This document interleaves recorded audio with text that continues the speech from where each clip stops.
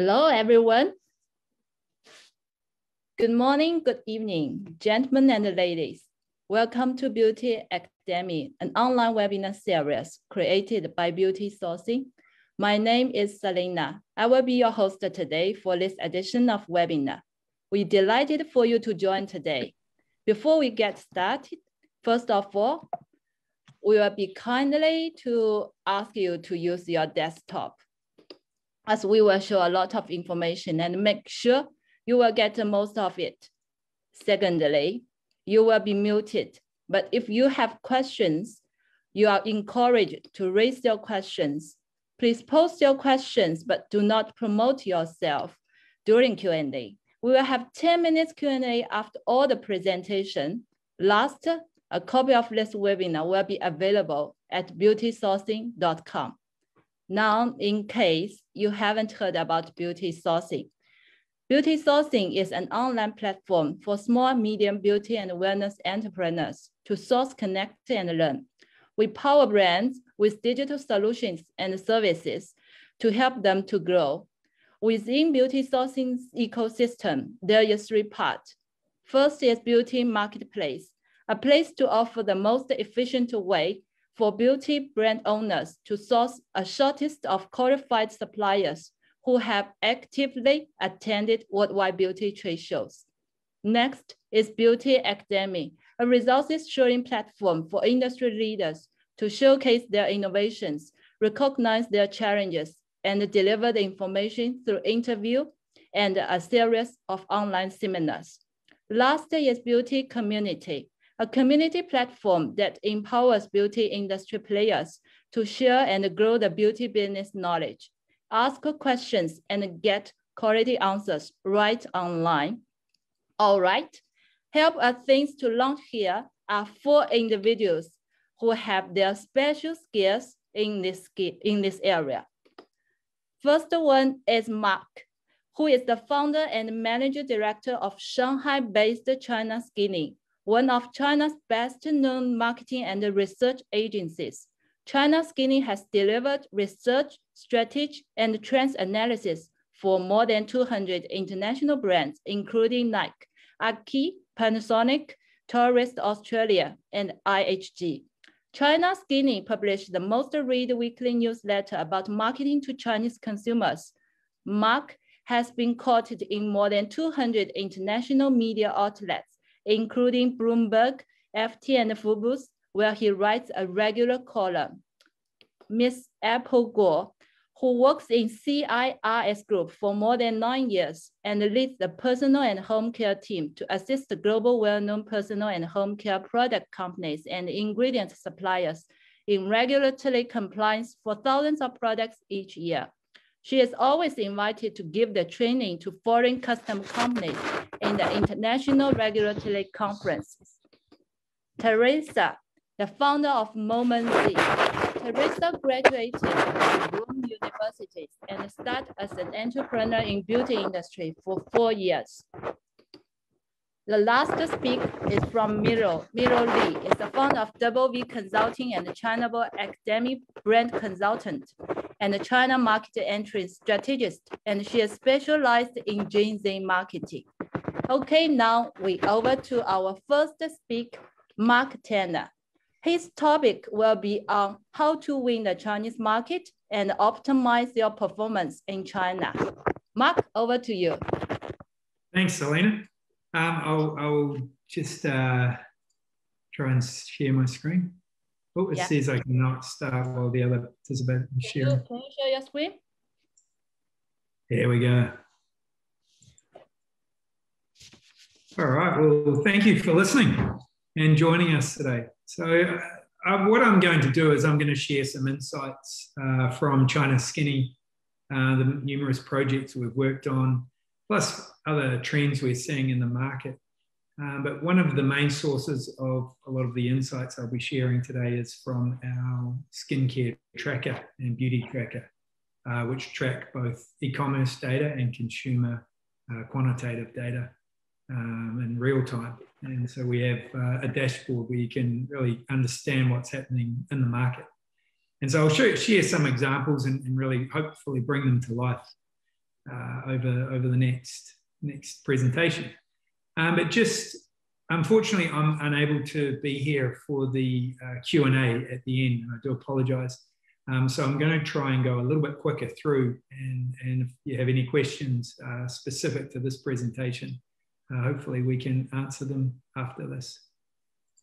So I guess on everyone's lips is COVID, and if you're not living in China, it's probably even more relevant with lockdowns and face masks and everything else. China is well known. They contained the virus here quite well. There was really quite a big lockdown early on in late January, but by March, things were quite a little bit getting back to normal. People were out shopping, people were out in the parks, and within a few months after that, life, for the most part, was back to normal, bar a few relatively isolated lockdowns. But obviously, beauty took quite a hit overall. Just on the Alibaba platforms, they dropped 30% between January and March when the main lockdown was. And I'm sure, like many markets, people, when they're sitting inside their apartments, they're not overly keen, or they just don't have as much of a need to look their best. But once the lockdown ended, things really boomed. We saw things like in the week after the lockdown, people were allowed out again. Things like medical, cosmetic, surgery and services, dental services, all those kind of beauty type related things grew 3,000% from online bookings. Absolutely massive. There was quite isolated which areas of beauty were impacted. Obviously, things like lipstick have been incredibly highly impacted, like everywhere with face masks.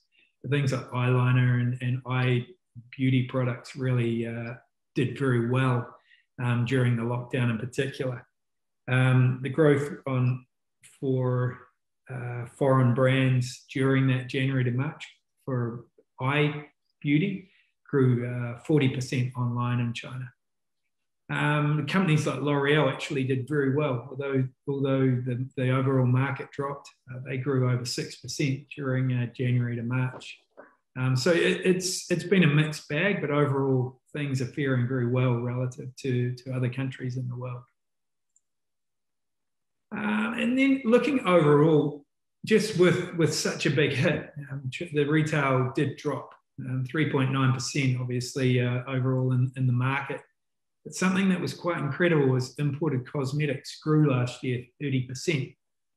And on the surface, that looks like an incredible number, and it looks like everyone's buying foreign cosmetics. But in reality, it's not so rosy. And you only need to know a little bit about the way Chinese used to shop their cosmetics.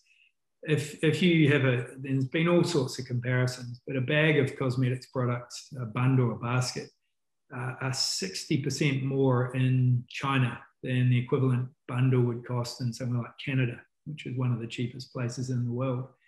So you've got a lot of consumers will travel, and obviously the biggest internationally traveling group in the world, making over 100 million trips a year prior to COVID. And there's also the massive Daigou industry. So people buying on behalf, people that are out shopping by order, or just buying a lot of things and advertising them on their WeChat, their social media accounts. But with COVID, obviously people couldn't travel, and Daigou, the trade, really got hurt because there was less reliability around shipping and things like that, and less people traveling to be able to buy this. So that's meant, instead of buying overseas, a lot of that customs being repatriated. We've seen that across all the luxury categories as well, but cosmetics was particularly well impacted. So overall, imported cosmetics are going great in China, but not as well as they should. The C beauty, or China beauty, is actually growing faster and is a worldwide volumes. Chinese are tending to go more towards the domestic beauty in some cases. And it's not just because they love Chinese brands, although the appetite for Chinese brands is increasing and has increased with more nationalism and with COVID. But a lot of it is just because a lot of the Chinese brands are much savvier and just understand the market and respond to the market a lot better. So I'm going to go through a few of those reasons why over the next little bit.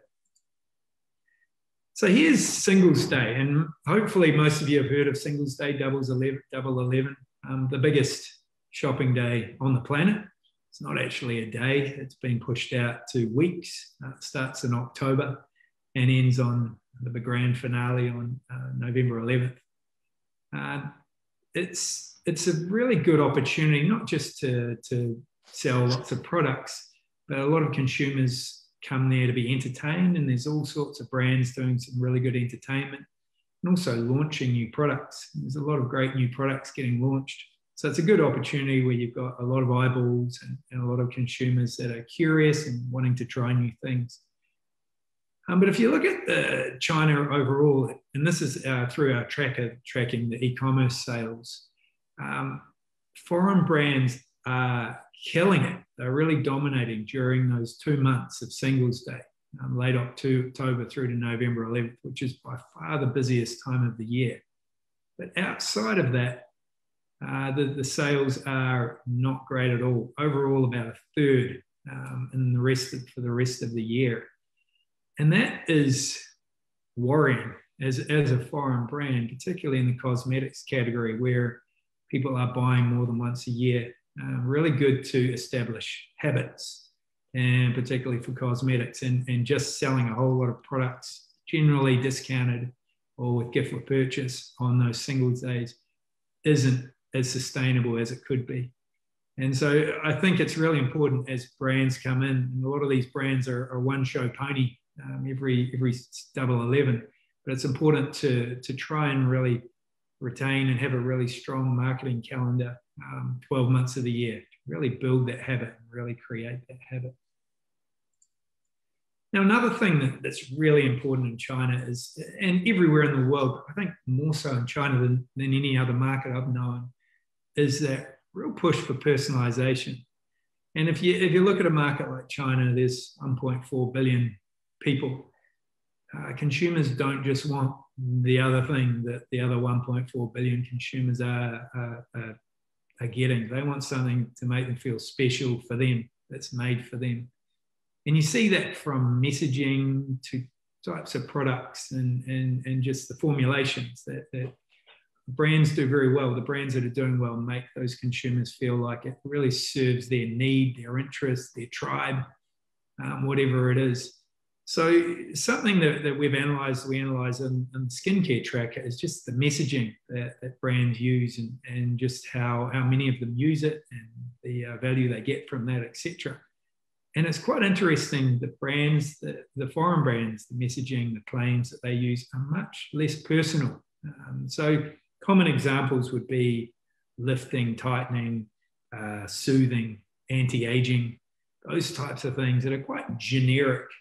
Whereas if you look over at what domestic brands are doing, very popular claims terms are much more specific to my needs.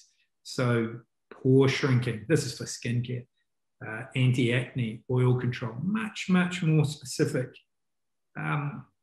as a brand and really connecting with consumers and their needs. Foreign brands, most of them still have really great recognition and they really trade on that, and a lot of consumers still value that brand recognition, that international brand recognition. But the missed opportunity of not playing to those more specific needs is a real missed opportunity. Now, if we look at this is my face, hopefully it's not on the way on your screen, but this is, again, the types. This is through our consumer panels that we have for our skincare tracker, and we ask people what are the most important needs for them and for products and features and functions, brands, etc.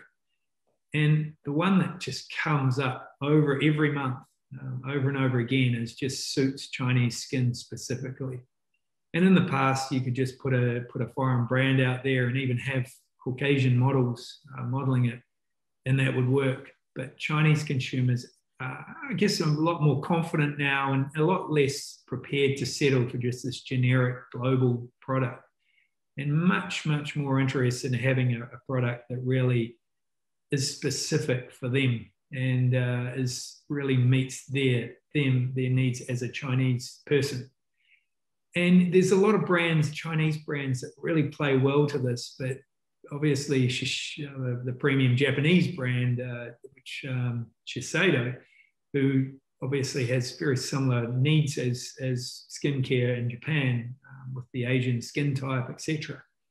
They really play on this much more than their other big international competitors.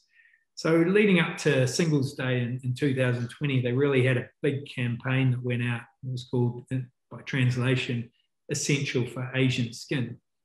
And they got a lot of key opinion leaders and really hammered home the message, talking about things like Asian people have different lifestyles, different habits, the diets are different, we have much more oily food, and all this impacts your food, your skincare needs and how things should look. The breast, less bright skin types, all these things that really connected with Chinese consumers. And as a result, they've done very well.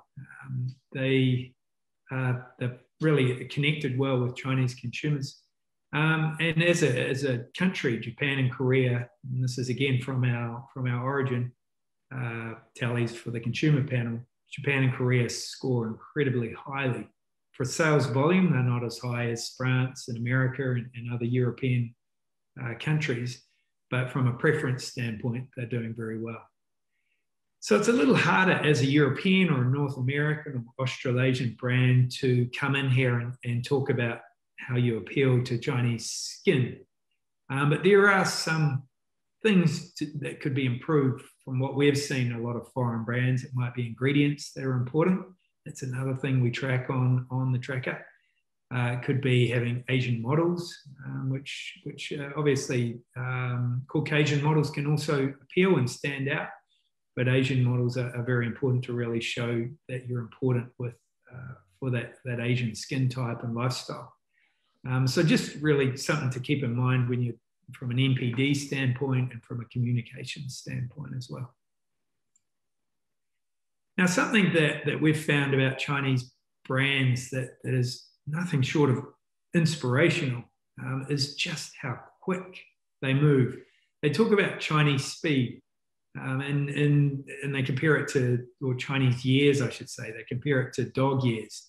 What would take 7 years in most countries would take 1 year in China.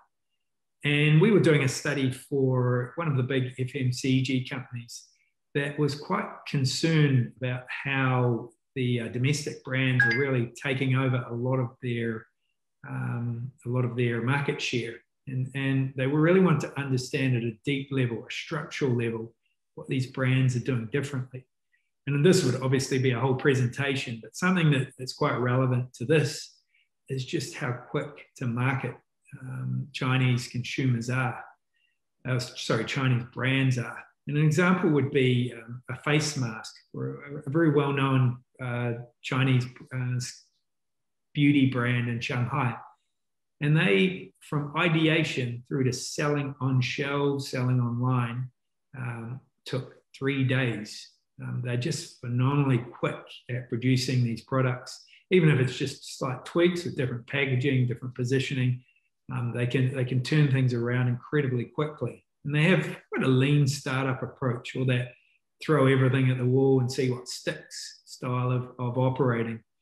And as a result, they have many, many more SKUs. And we have a number of large international brands that we work with that have about 3 to 4 to 5 times more SKUs in China for the same category in their home markets in Europe and North America.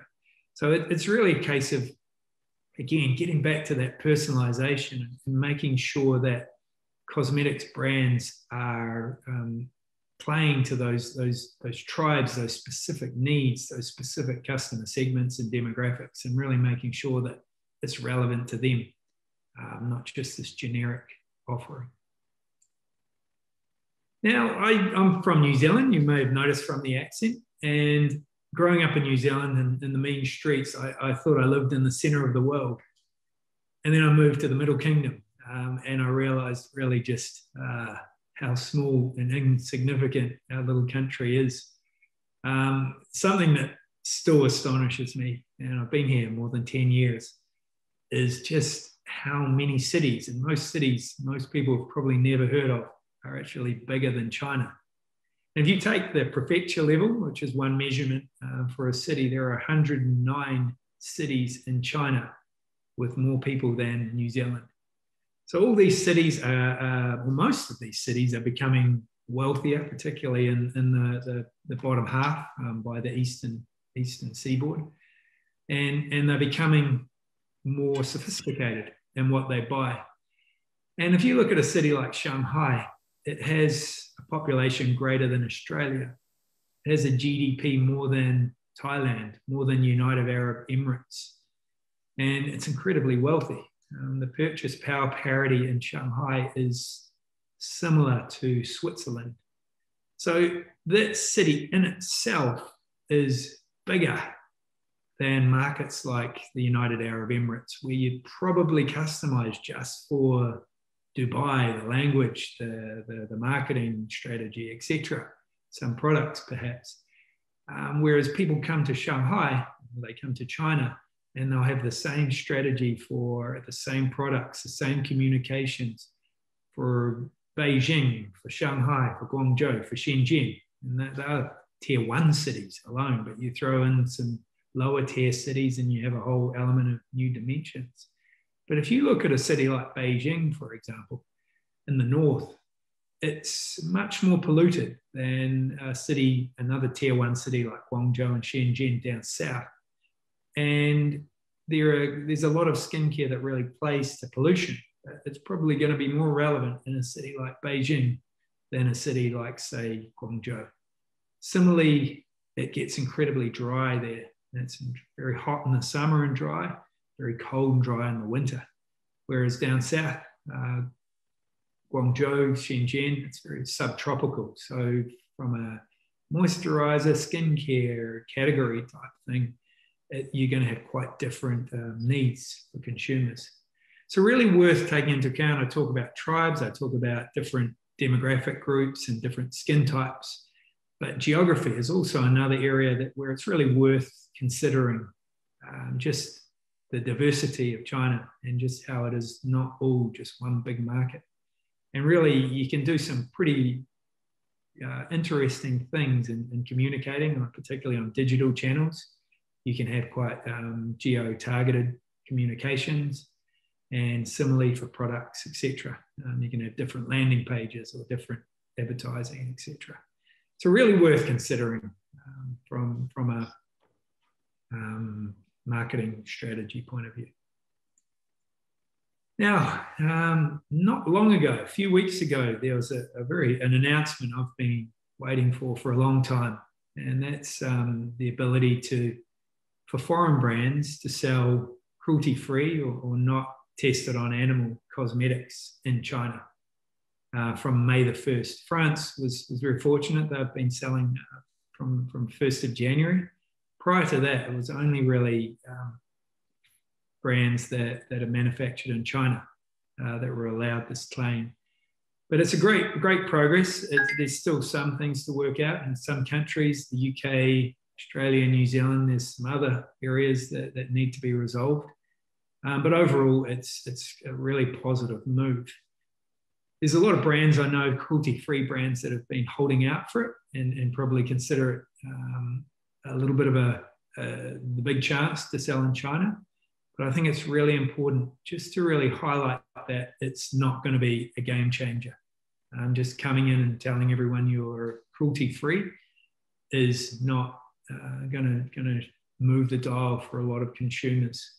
As you can see from this, and again, this is from our consumer panels on the skincare tracker, we ask people what are the most important criteria for buying these products. You see up the top, tailored to my specific skin type problem.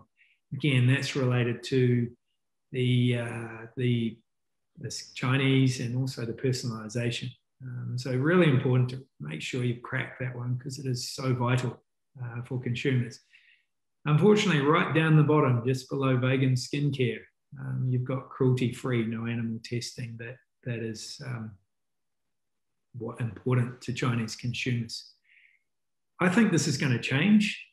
I think that with hopefully some great cruelty-free brands coming in, they'll do some really good, strong education around the importance of cruelty-free and buying with some empathy and things. But I right now it's probably still a little ways away. There are a lot of positive drivers that will help as well. During COVID, pets became huge. Pets were already growing quite rapidly, one of the fastest growing categories from what we watch in China. But with COVID, people got locked in. They couldn't see their friends, colleagues, whoever, but they had their dogs or cats, their companions, and they provided comfort, they provided companionship, they provided entertainment in many ways. And as a result, we've seen just the expenditure on pets and things like that just rapidly accelerate and continue to grow, even though people are living relatively normal lives again. And we think that as a proxy, people are more aware of animals and have more affection towards animals. So we're hoping that will translate to more cruelty-free resonance. There is some variation, quite a big variation. And again, on the tracker, we can look at what the differences are between cities, between city tiers, between demographics, etc. And if you look at a city like Shanghai, which in many ways is more sophisticated than other Chinese cities and will often lead, and other times it doesn't lead. Other cities like Chengdu out west can be quite independent and quite different in many directions. Beijing, again, can be quite different and won't follow Shanghai. But overall, a lot of trends in Shanghai will slowly trickle down, or not so slowly, trickle down to other parts of China. That's why a lot of the foreign brands will have their R&D centers in the city. But Shanghai cruelty-free scores a lot higher, index is much, much higher. So again, if we're going to be targeted and specific, Shanghai could be a really good city to start into selling products. So just to finish, again, my email address is there, and if you have any questions or want to talk to me, I'd love to hear from you. If you're interested in learning more about the trackers, we've got a really good detailed description on our website at chinaskinny.com/trackers.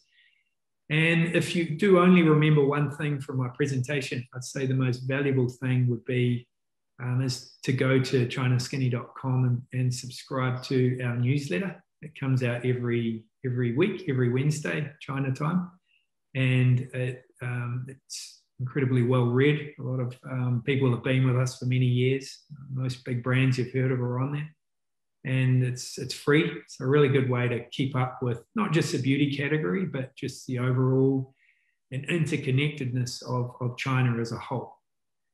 So I'll leave you on that note, but hopefully I think there's a few questions that have come through, so I can look at them now. I think we still have a little bit of time. So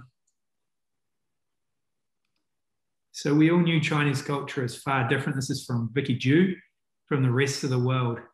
How to do well product communication in China? Whew.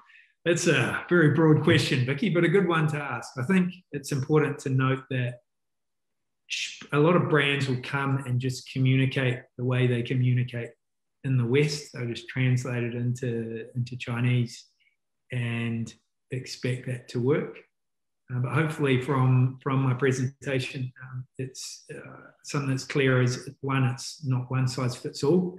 It can be quite specific to different cities, different tribes, different needs.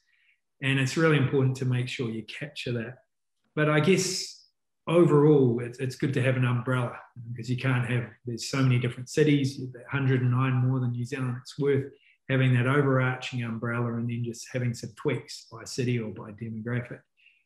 but it's understanding what resonates with Chinese consumers, for one, so how to communicate or what to communicate, but also how to communicate. And Chinese consumers absorb information quite differently than consumers in the West. They're much more digitally centric. They'll go online for an awful lot of information. They go into e-commerce, whereas if you look at an Amazon page, for example, there's very little information on an Amazon page. Whereas if you go into a Tmall or a JD page, there's screens and screens of information, entertainment, there's videos, there's apps that tell you about how to test your skin type and recommendations for that, all within the e-commerce page. There's live streaming. There's ways that can scan your skin and give you recommendations that way with your phone. All sorts of different type things. There's no Instagram. There's no, or very little. People sometimes use VPNs, but most people will just, there's no Facebook. There's no Google. There's no Amazon. It's all a very unique ecosystem, which people use differently and behave differently. In many cases, much more advanced from a digital angle than other countries. So important to say what and say how, which channels. Vicky Ju, we've got you again down here. That's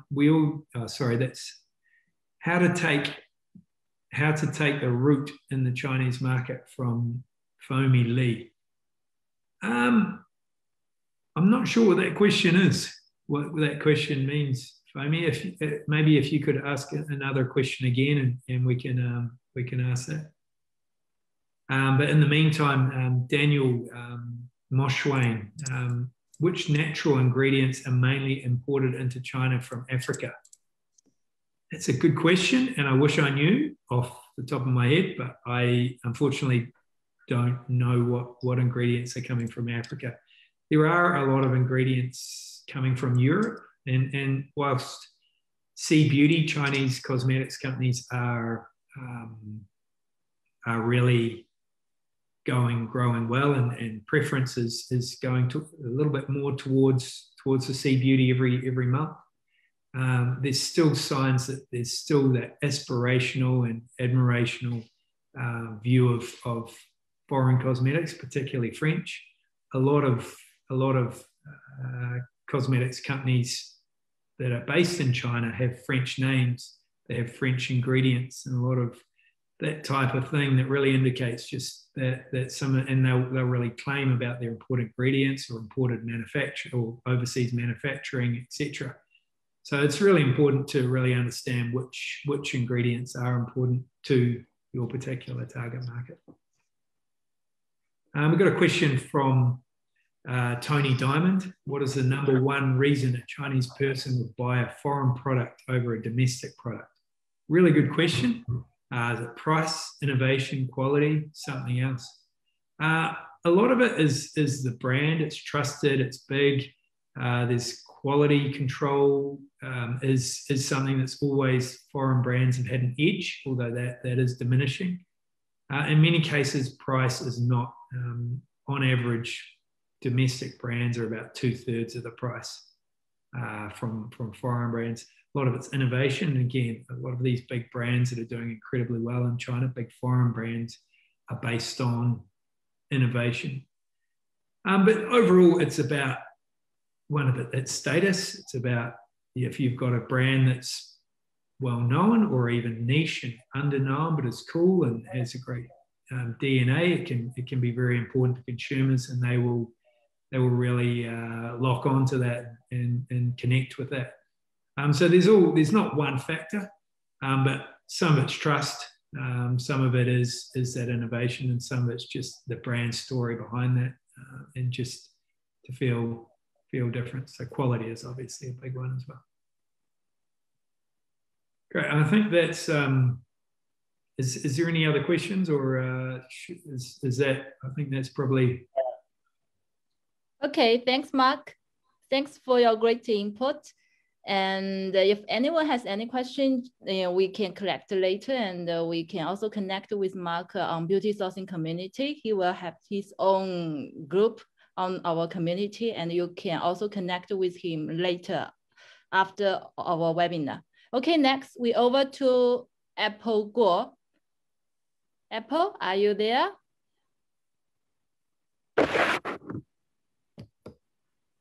Mark, I think you need to off your screen share. Yeah, I'll set that. Thanks, Selena, and nice webinar. Yeah, thank you. Hello, Selena. Hello, Apple. Can you share your screen? Yes, I can share you. Okay, you can start.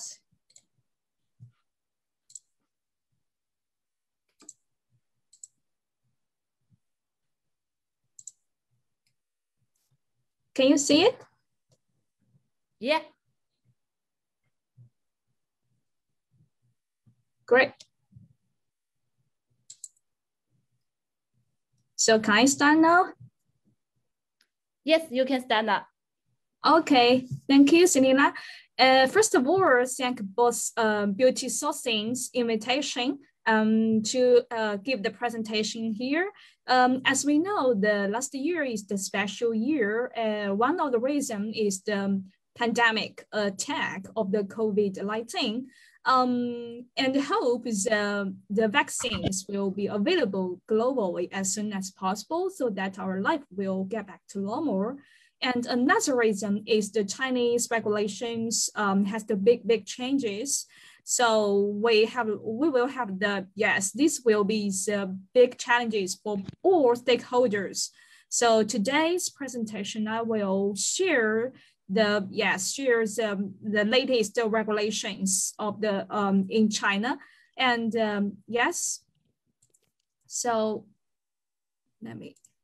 So today's I have divided my presentation into the 4 parts. Here are the main contents of the latest regulations, including the first is the cosmetics supervision and administration regulations.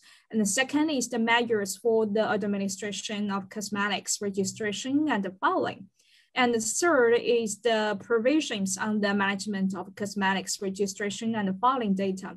These 3 regulations are finalized. And as we know, another regulation regarding the new cosmetic ingredient is also finalized as well. But given today's time is limited, so I will share I will focus on the cosmetics regulations. And the last part is the latest official announcement on the implementation of provisions on the management of cosmetics registration and the filing data. Here, as you can see, the cosmetics supervision and administration regulations on the 29th of June of last year, the State Council issued the cosmetic supervision and administration regulations. It is shortened for the CSAR, took effect this year. And this new regulation replaced the regulations concerning the hygiene supervision of cosmetics, which has been effective for more than 30 years. And there are the 6 chapters and 80 articles for this regulation. And here are some of the main contents. First is the type of cosmetics. As we know, according to this new regulation, the cosmetics are divided into the special and ordinary cosmetics. For special cosmetics, they are the hair dye, hair perm, anti-freckle, and whitening, sunscreen, anti-hair loss, and cosmetics that clean the new effects. And for others, except special cosmetics are regarded as the ordinary cosmetics. The second is about the determination of cosmetics classification. It should refer to the cosmetics classification rules and the catalogs. This regulation is still draft, and this regulation is based on the cosmetics efficacy claims, action sites, product dosage forms, users, and usage. The next is about the toothpaste. As we know, these kind of products will be managed as ordinary cosmetics. As we know, according to the old regulation, the pre-market registration is not needed for the toothpaste, but under the new regulation, it should be managed as ordinary cosmetics. So the pre-market filing will be mandatory for these kind of products. But for ordinary beauty soap can be imported without the pre-market filing. But the soaps with the function of special cosmetics have to be registered before the production and import. The cosmetics used for hair growth, hair removal, breast shaping, facialist deodorization that have been registered before the enforcement of CSIR can be produced, imported, and sold within 5 years of transition period. Since the 2026, the above kinds of cosmetics are not allowed to produce, imported, and sell. And the next is the cosmetics registrant and finers laid to be responsible for the cosmetic quality, safety, and efficacy of cosmetics. The summary of the literature research data or product efficacy evaluation data should be regarded as the supporting document of efficacy claim. They can be they will be published on the NMPA dedicated website for public search and social supervision. The government will strengthen the management of packaging materials, indirect contact with cosmetics. And the next is very important about this Chinese sticker. It will be available for imported. A Chinese sticker should be available for imported cosmetics, but the content of the Chinese label shall be consistent with that of the original label. This will be the big challenges. This is under the draft version. We don't know whether the finalized version have the change, because this will be give the big challenges for the foreign enterprises, because it will take much more time to design the new labels for the Chinese market. And as we know, the regulations is different in the different countries. So if we want to place the market in the Chinese label, we have to comply with the local regulations. So there will be some of the different versions for for your original countries and the Chinese market. And the Chinese sticker has to contain the name and address of a manufacturer and the product implementation standard number. And the next is about some of the management of new ingredients. This is, I just make the highlight here in this slide. As we know, the new cosmetic ingredients with the high safety risk are subject to registration management, and the other new cosmetic ingredients are subject to the following management. For the new cosmetic ingredients with the function of the preservative, sunscreen, coloring, hair dye, anti-freckle, and whitening are regarded as the high risk ingredients. And for this kind of the high risk new ingredients, the government will issue the registration certificate once approved. And after the registration of filing, within the 3 years, the annual report should be submitted regarding the use and safety status of the new materials. And the next is about the post-market surveillance. And in the case if we could not submit the report about for the use and safety status of the new materials, the enterprise will face the maximum fine of the 500,000 yuan. And if having the following violations, and will result in the punishment of lifetime ban from engaging in the production and operation of cosmetics for the responsible persons of the illegal unit. such as the production of cosmetics without a qualified production license, production, marketing, or import of unregistered special cosmetics, addition of banned or new cosmetic ingredients in cosmetics production, and addition of the substances that may endanger human health, or use of cosmetics or cosmetic raw materials that have expired or been discarded or recycled in cosmetics production, or if providing the false information or adopting other deceptive means when applying for an administrative license of cosmetics. So these are the main contents about the CSIR and the next regulations. I will introduce some of the main contents about the measures for the administration of cosmetics registration and filing. This regulation was issued on the 7th of January of this year and will effective on the 1st of May of this year. Here is about the qualification of cosmetics registrant and the filer. It is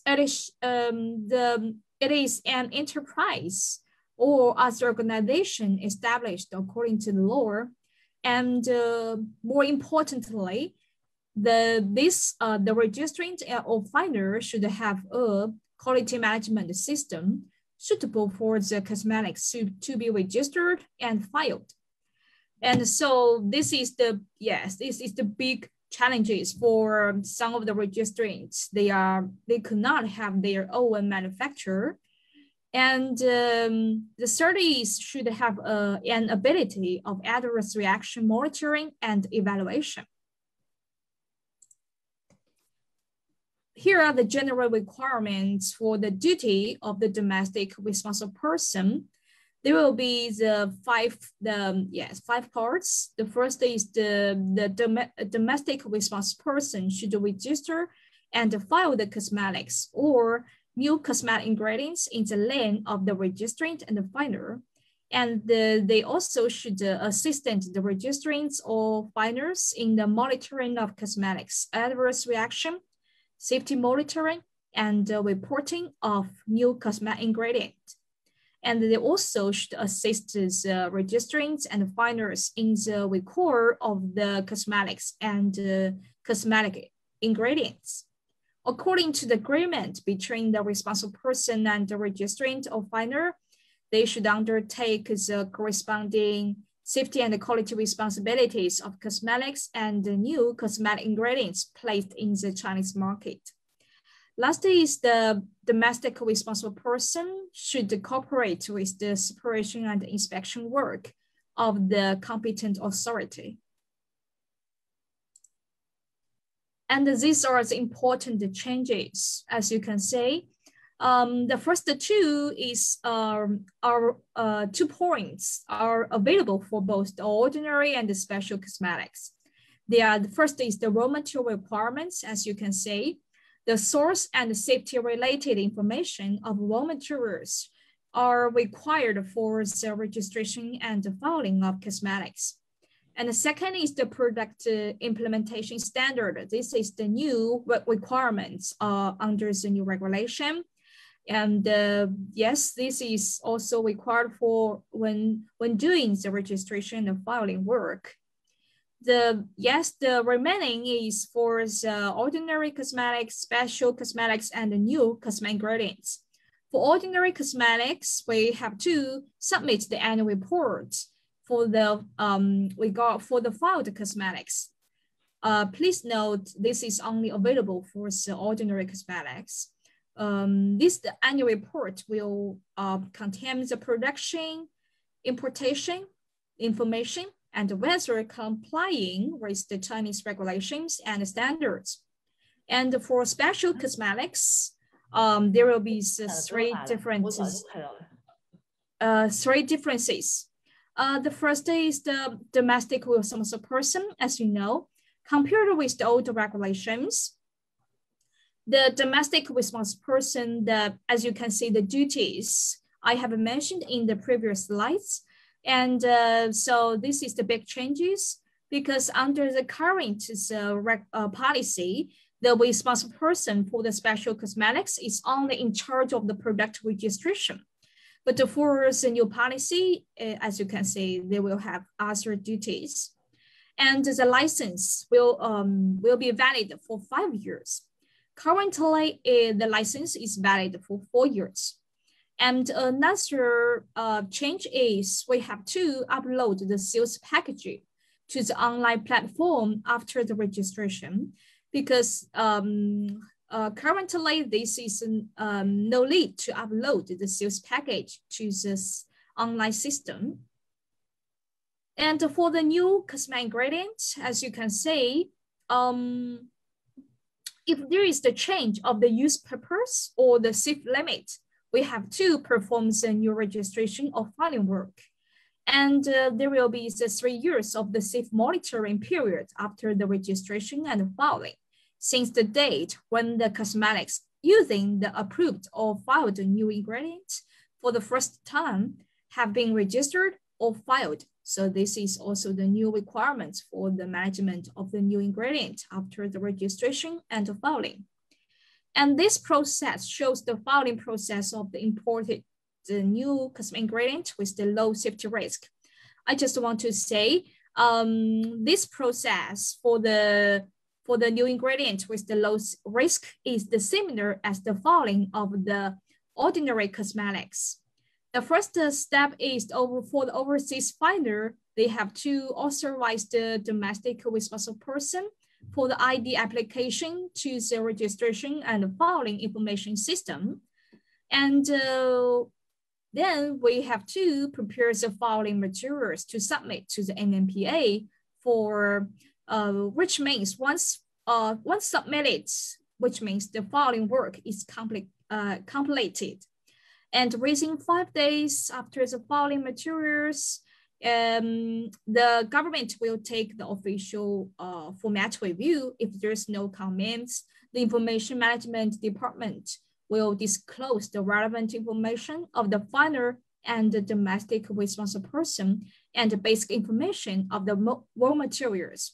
So please know that for the registration of the new ingredients with the high risk, the registration license will be issued after passing both the format and technical review. So the review process is almost the same for as the current policy.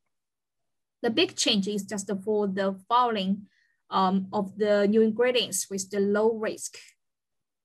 So how to use the registered and file the new ingredients? So there will be the 2 stages. The first is the raising the safety monitoring period of 3 years.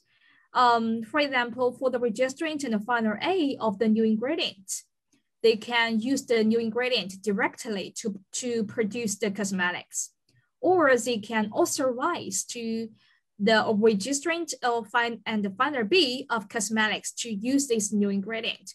But another company, if they are the registrant or filer C, they have not been authorized by the company A, they have to perform the new cosmetic ingredient registration or filing before use these ingredients to the cosmetics.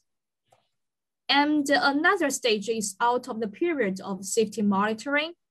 The NMPA will organize an evaluation of new raw materials that have been safely monitored for 3 years. If there is no safety issue, the registered or filed raw materials will be included in the ICC. And for the monitoring of the same new materials that is still in the monitoring period, the monitoring work will be determined, canceled simultaneously. And if there is the safety issue, the registration and the filing of the raw materials and cosmetics using this raw material will be canceled as well.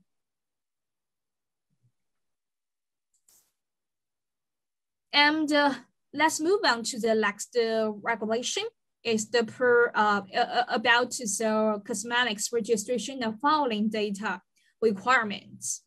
And as you can see from this table, it shows the dosage requirements for the ID application. Because as you know, this is the first step for the following work. And compared with the current policy, the dosage requirements has the big changes, and the challenges also big challenges as well. As you can say, there will be seven parts of the dosage requirements. The first information sheet of the registrant and the finder, and the room of quality and the safety person. As you can say, the item marked the red is the new requirements compared with the current policy. The second is the overview of quality management system of registrant and the finder. And the third is the overview of adverse reaction monitoring and evaluation system of registrant and the finder. And the third is the information sheet of domestic responsible person. This is just required for the overseas registrant and the finder. And the next is the original and the notarized of power of attorney. And the next is the information sheet of manufacturer and the information of the quality and safety responsible person. The last is the original and the notarized copy of ISO or GMP certificate. So here are some food dosage requirements for the ID application. As you can see, if you act the different roles, the dosage requirements will be different. But if you will apply for the overseas registrant finder or to be the domestic responsible person, normally all the seven items will be required. And here is some of the clarification for the overview of quality management system of registrant and finder. It is the summary description of quality management control capabilities and the process of registrants and finders to reflect the actual situation in a true and objective way, such as the management system of supply selection, raw material acceptance, production process, and quality control, sample retention, and so on. It should reflect the setting of the key points of the quality control and daily implementation management requirements. For the overview of adverse reaction monitoring and the evaluation system of registrant and finder, it is the summary description of adverse reaction monitoring and evaluation capabilities and process of registrant and finder and the domestic responsible person.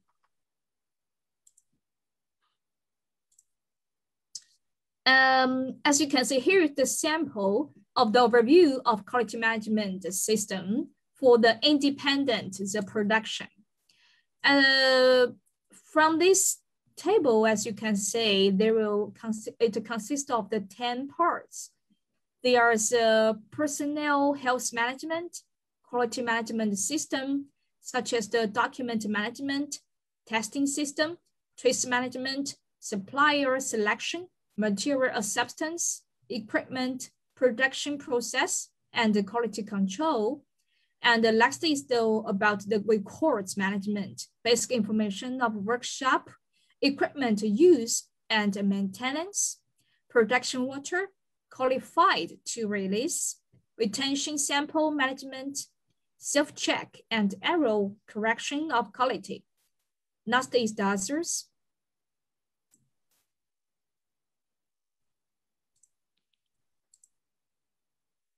And this table is for the overview of quality management system for subcontractor production. As you can see, it consists of the 7 parts.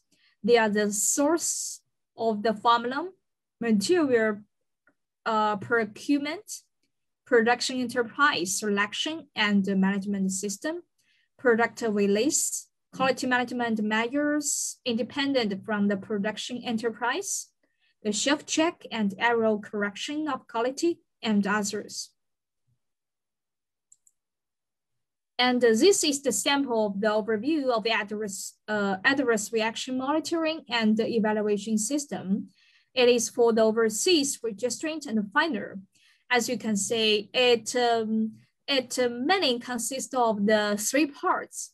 But the first 2 parts, the content is almost similar.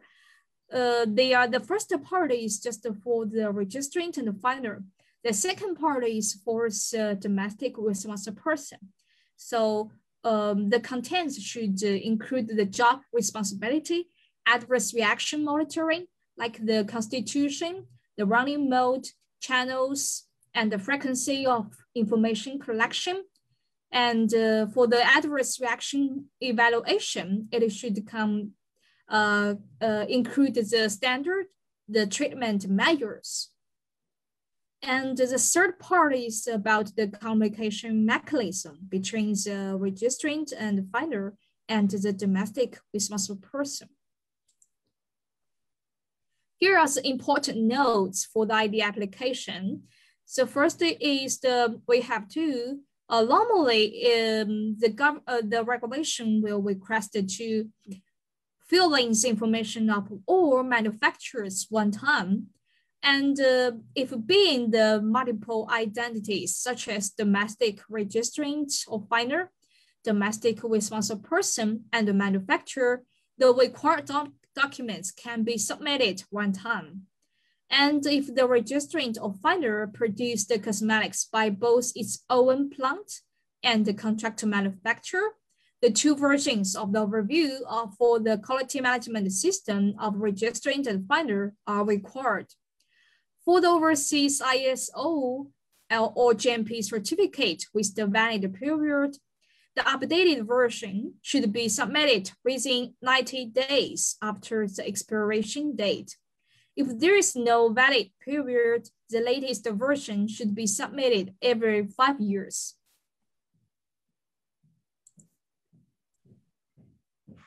This slide shows the food dossiers requirements of the cosmetics registration and filing. As you can see, it consists of the registration of filing information sheet and the related documents, nomenclature of product name and product formula, product implementation standard, sample label of product, testing report, the product safety evaluation data. So the following slides, I will clarify some parts, especially they have the different requirements compared with the current policy. For the first part, the registration of filing information sheet and the related document. This part will include the product name, the classification code, and the certificate of free sale. For the third part, the product formula, this will have contain the very important information. We have to provide the ingredient supplier information and this information related to the quality and safety file or the code of the all ingredients. So how to submit the safety related information? Normally there will be the 2 options. The first is maybe the cosmetic registrant or finder or the domestic responsible person upload the quality and safety information file provided by the ingredients supplier directly. But this for this option, normally, I think one of the concern is the confidential information will be disclosed. So normally the ingredient supplier will prefer the second option.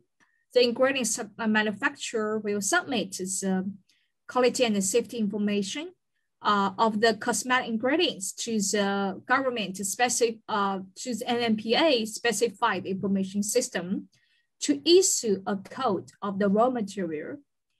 And then the cosmetic registrant or finder or the domestic responsible person will fill in the code to affiliate the quality and the safety information file. So this chart shows how to, submit the safety related information. There will be two steps. One is the ID application, file the safety information service, the platform. We should provide this recording information sheet of the cosmetic ingredient manufacturer. And also we should submit the documentary evidence as an entity of the enterprise, such as the business license. And the second step is we should fill in the quality and the safety related information to the online system. As you can see, it shows the main parts of the, this information related to the quality and the safety of the cosmetic ingredient. It covers the trade lane, the composition of the ingredient, recommended amount of addition in cosmetics, the use restrictions of raw material, characters of raw material, description of physical and chemical properties, description of production process, quality control requirements, evaluation conclusion of international authoritative body, the use requirements in other countries, limits of risk substances, and so on. So this looks more complicated, and there will be big burden for the ingredient supplier if they sell the cosmetic ingredient to their customers and using these ingredients in China.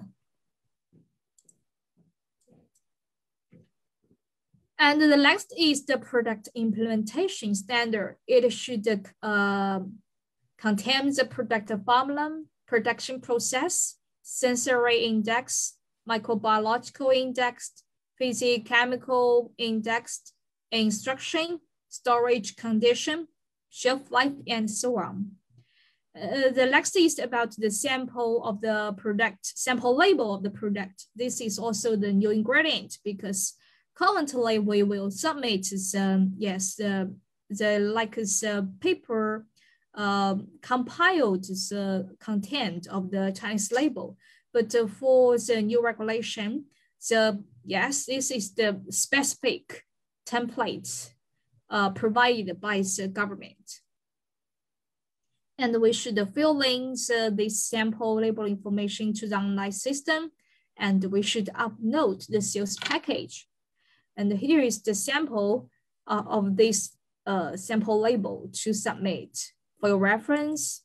As you can see, it contains of the 14 parts should be filled to the online system. They are the product name, registration number of special cosmetics, the name and address of registrant offender, and the name and address of domestic responsible person, and the name and address of a manufacturer, production license number. Normally, production license number is this is required for the local manufacturer, and product implementation standard number, labeling of all ingredients. There will be two parts. One is the ingredients with more than 0.1%, and the others are the trace ingredients less than the 0.1%. So this is the completely new requirements for the labeling. And the next is the let rate, shelf life instruction, warning words, clarification of product name, explanation of innovative terms, and whether the labeling, like the words, has been evaluated and verified. Normally, this is based on if the according to the draft version is if the efficacy evaluation was performed under the human evaluation, we can labels like these words have been evaluated and verified. But for other types of the efficacy evaluation, we could not label by this way. But we don't know whether it has to change for the finalized version. And after special claims and other copywriting contents. And yes, this is about the testing reports. As we know, it consists of the microbiology test, physicochemical test, toxicity test, human safety, and human efficacy test. And for this part, as we know, most of the concern is about the animal testing. According to the current policy, the animal testing is mandatory for the toxicological test.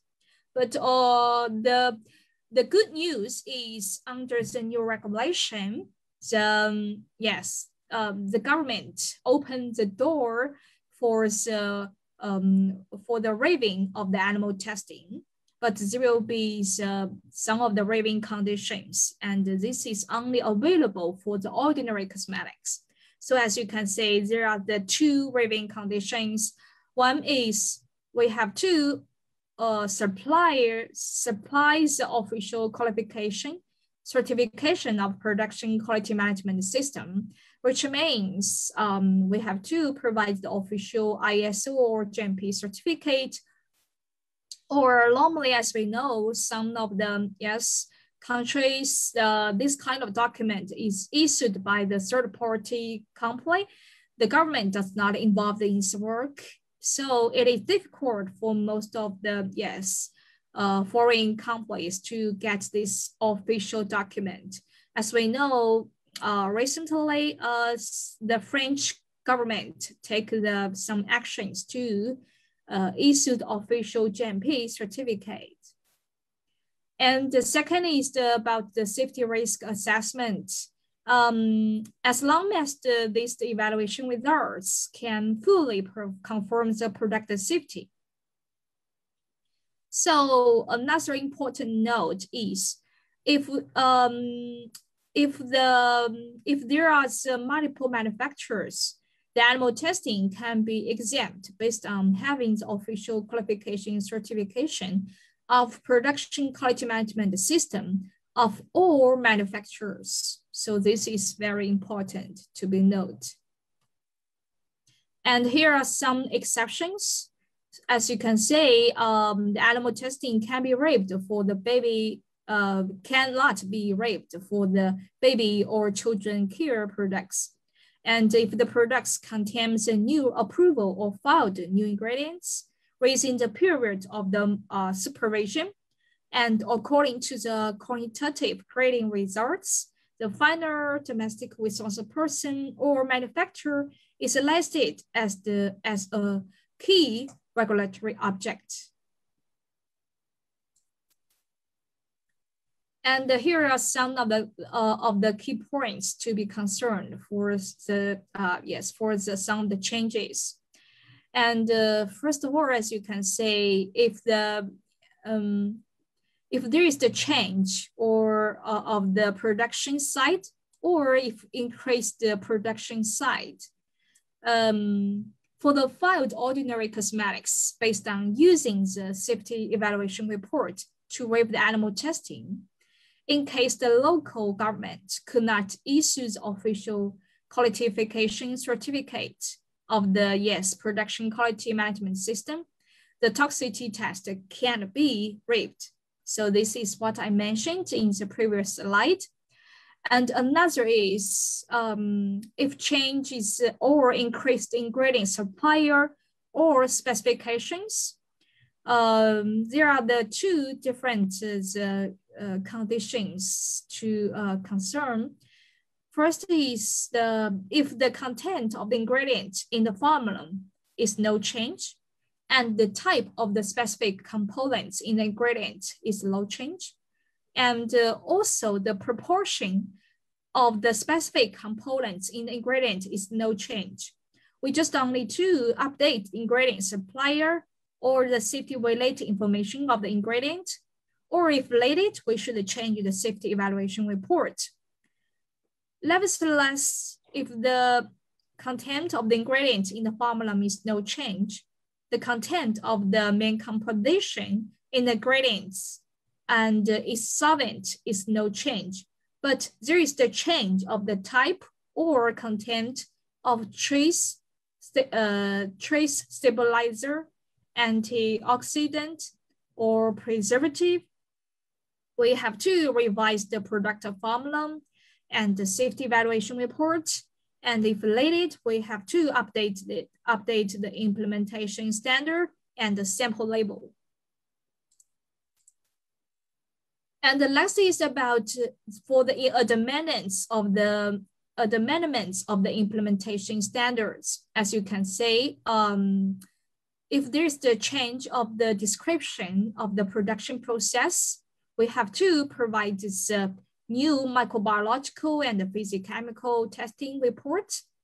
And if there are some changes of the instructions, we have to revise the safety evaluation data.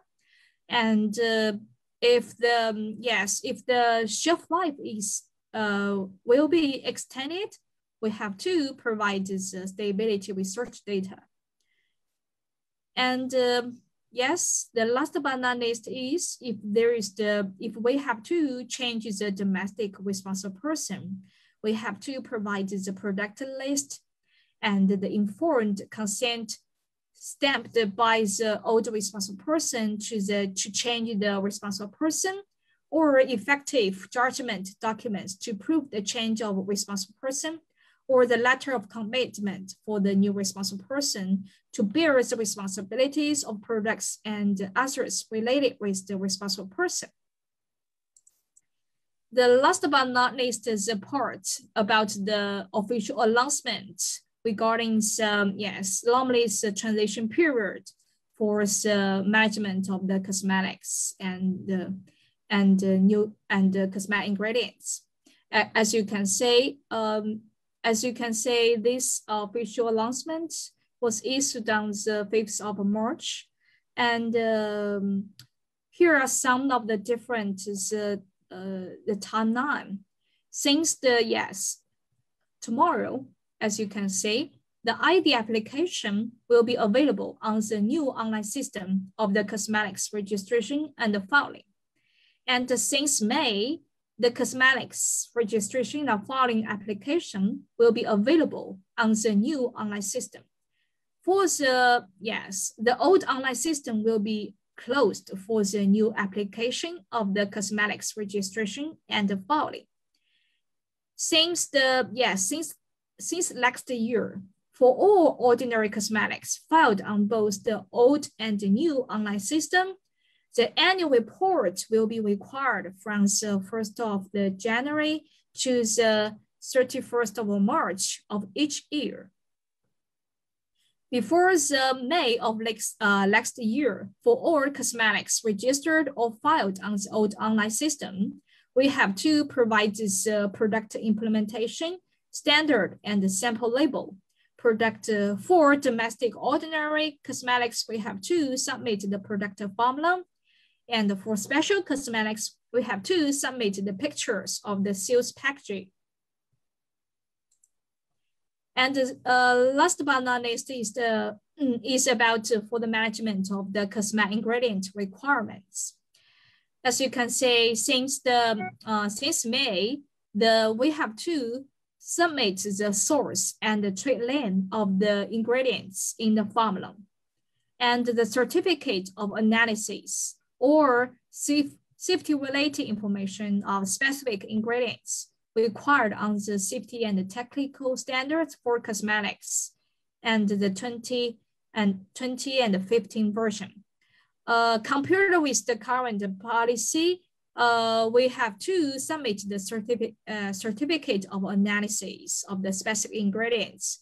So the new work is to provide this source and the trade name of the ingredients in the formula since the May of this year. And since next year, we have to submit this safety-related information of the ingredients with the function of preservative, sunscreen, colorant, hair dye, antifreckle, and whitening. And since the 2023, we have to submit the safety-related information of all ingredients in the formula.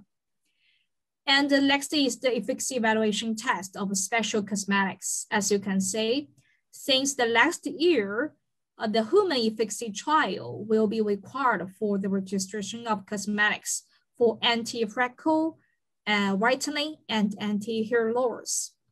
And since the May of next year, we will submit this human efficacy trial report of cosmetics for anti-freckle, whitening, and anti-hair loss, which have been registered since the 1st of May of this year to the end of this year.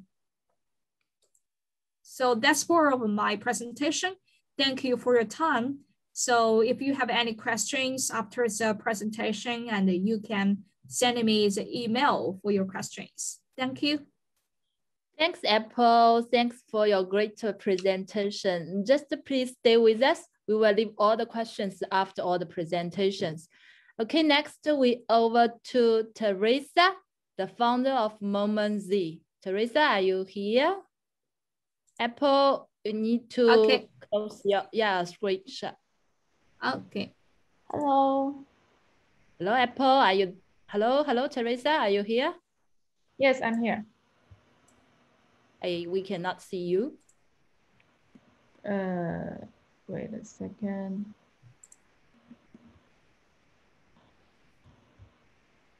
Can you see the share? Yeah, I can see the screen. Okay. Okay, Yeah. I will start.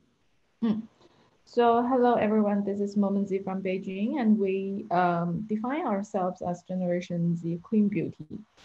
And a brief introduction, MomentZ stands for Glowing Moments, and Z stands for Gen Z. That's the story of our name. I and my co-founder became friends when we attended high school in Boston. And after high school, I went to Brown, she went off to Duke. We kept in touch, and we traveled together every summer, did yoga together, developed a common interest in beauty and well-being, and we also wrote a blog together. Because our interest in beauty, health, and well-being, we believe that ideal beauty shouldn't be just about fair and smooth skin, but more importantly about the vitality and confidence that comes from healthy glowing skin. And that is what we want our brand to communicate to our customers. So most importantly, who is Gen Z and why are they important? So we define ourselves as Gen Z Clean Beauty. First of all, I want to define Gen Z more clearly. Gen Z are customers who are born after the 1990s, according to Bilibili, Gen Z's favorite online platform. So for cosmetics, most of them are between age of 16 to 30. In 2020, Gen Z consumers have taken up more than 50% of online sales in beauty industry. And look at some data here I show in the PowerPoint. We find them the following traits. Firstly, they pursue healthy skin because they have more self-awareness and focus on self-need. They value the safety of the products very much. The second trait is that they prefer products of high potency. According to our own customer research, we have about 75% of Generation Z customers, and 17% of them are university students. This means that Gen Z are well educated enough to distinguish high potency ingredients and the science behind the products. As the data also shows, the younger generations search for high potency ingredients and have great interest in cosmeceuticals. The last trait is also very important, and I believe many Chinese brands have missed this point. Gen Z crowd attend to self-care. On one hand, as I mentioned above, they value safety and potency, but on the other hand, this also means that they want to choose the unique brand that can convey their own values. So both of us live in the US for 7 years, and we are influenced by the more mature consumer market, I would say, in the US. Brands stand out because of their brand values, and it plays important roles in consumers' buyer decision. Like for example, if I want to buy a sports sneakers, I will go to Nike, Adidas, or anywhere, and I find all the shoes are probably the same. So I will probably buy Allbirds because it has its environmental protection value behind it. So this is a very important buyer decision, I think, in the Western and more mature consumer market. So we have this new group of customers, but they can only choose from brands like Lancome or SkinCeuticals with good brand image, some high potent products, but very expensive. Or they can choose from brands sells in Western, cheap but without brand values. So this is a great gap and opportunities for brands to come in the middle. So what does Gen Z want in cosmetics? That's our three most important parts within Gen Z values. So first is the superfood ingredients. They're closely connected, actually, the superfood, the high potent, and Gen Z. For superfood ingredients, I mean the superfood for Gen Z, now like ginseng, goji berry. These are for like last generations, but more like superfood like caffeine or CBD or probiotics. High potency is also clearly connected with superfood ingredients for Gen Z. And I mentioned Gen Z here again is to point out that we need to communicate and advertise in their own way, align with their own value. So Chinese cosmetic market is growing rapidly, and the market of cosmeceuticals demonstrate a higher growth opportunity than the rest of the beauty market. The projected annual growth rate is about 25%. So here I would like to mention SkinCeuticals' growth in China. They double and triple their GMV in the past 2 years. So it is known for its high potency formula and has recently become the best-selling skincare brands on Tmall this year. So it proves that the market's demands for high potency products and also for high potency brands. I will expand a little in high potency. So when we were picking the right entry point to the Gen Z market, we draw a pyramid as shown in the PPT of skincare products people use at home. The pyramid is divided into, I would say 2 or 3 parts. The weekly products on the top and the daily products on the bottom. For weekly products, they are more potent, but by definition, less frequently used by the customers. Like acid pads or pore strips, you don't use them every day, but the result can be seen easily. For daily products, they can be used every day, but you don't really see a much difference. So like serum, cleanser, moisturizer. The strategy is to pick the category that is not only high potent, so we can establish a brand image of functional cosmeceutical brand, but also can be used more frequently so that people want to repurchase. So that's our logic. So we pick the middle section, the rescue masks and the boosters are our main products. Then it's about how to market to them. I will skip the marketing side because all Chinese brands are very, very good at operation and marketing. They either have capitals or they have positions.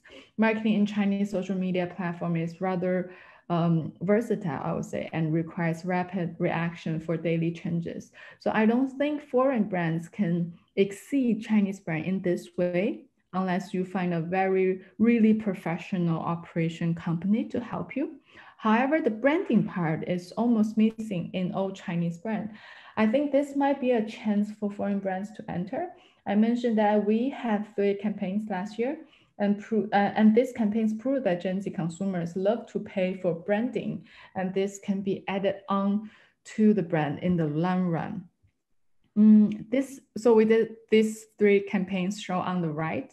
This series of campaigns started in June last year with our new CBD products. The main marketing point of the product is renewing of the skin. Thus, the theme of these campaigns is renovation of the self. In other words, we want to raise self-consciousness in the Generation Z. This is the first, so this is our first and the shortest content and the one without Chinese narration. I don't know whether I should play it because I think the internet maybe won't allow me to do that. But if you are interested, you can look into this one. Basically, the video portrays the reborn of the girl in metaphor of renewing of the skin. It's in a very avant-garde visual style. And this visual style is a perfect demonstration of the this ingredient CBD.